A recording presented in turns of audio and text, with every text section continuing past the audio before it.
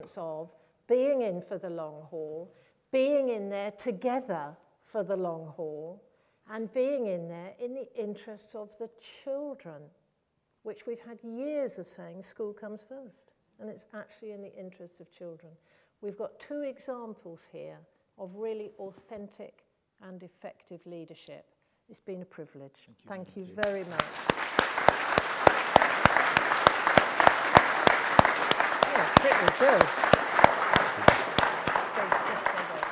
Just stay there. Now, just before we close for dinner, what I didn't say earlier on is that we've got the chair of BEP here and the CEO of BEP here. So we've got Estelle over there and Tim over here, and we're going to hear from both of them tomorrow. But Tim, I don't know whether there's anything you want to say before we disperse, because we've got dinner coming up later. So is there anything you want to say?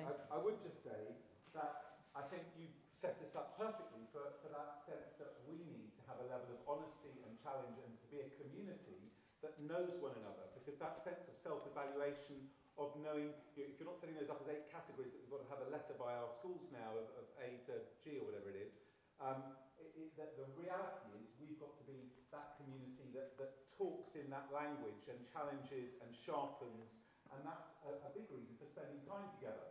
Because if we don't spend some time together knowing one another, it's quite hard to do that kind of business.